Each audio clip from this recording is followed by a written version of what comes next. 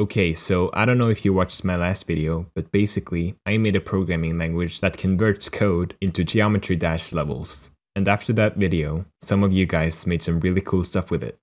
So in this video, I just want to show off some of the cool things people have made with this language. So one thing that computer code is really good at is complicated math stuff. And one thing complicated math stuff is really good at is rendering 3D objects. So naturally, a lot of people have made 3D things. For example, here's a spinning 3D donut shape. Now, this would be cool enough on its own, but there's more to it. You see, not only does it make an awesome donut, but the code that generates the donut is also a donut. I love it. Also, there's a cube version too. There are also people that have made scripts that can convert any 3D object into geometry dash animations. There have been at least 2 separate occasions of people making whole OBJ parsers in Spawn, and they have done really cool stuff with them. Here's a really glowy one. Look at that.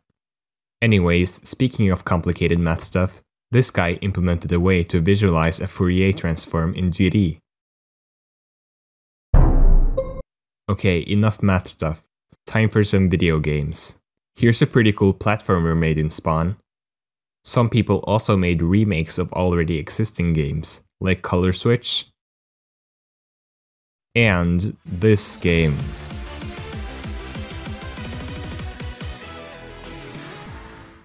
There's also been some work done on converting Pokemon map data to GD, as seen here. Another game that has been made is Conway's Game of Life.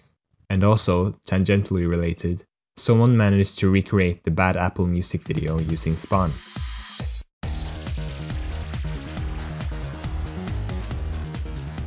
Okay, back to math. Remember this decimal to binary converter from the previous video? That was actually sped up. In reality, it's pretty slow. Well, this person made a much faster one, and to demonstrate, we will conduct a little race. Both the methods will get the task of converting the number 99,999 to binary. Alright, 3, 2, 1, go! It's already done. Yeah. In the future, we might use this as a replacement for single counters to make math operations extremely fast. By the way, Spawn is not just Spawn anymore. There's a whole Spawn ecosystem now. We have Pickup, a package manager. We also have another competing package manager named Specky, but we don't talk about that one because it doesn't fit the naming scheme. We have HoloPlayer Y, a Discord bot for running Spawn code. And we also have Block, which is a Scratch-like block programming language version of Spawn. Also, another thing, as 2.2 draws closer, Spawn gets even more useful.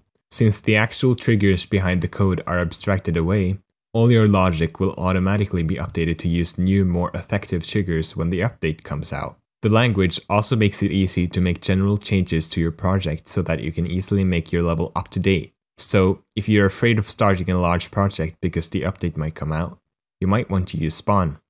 Anyways, I'll leave you with this animation, which is also made using Spawn, of course. If you want to join in on the fun, you can install Spawn and join the beta testing server with the links in the description.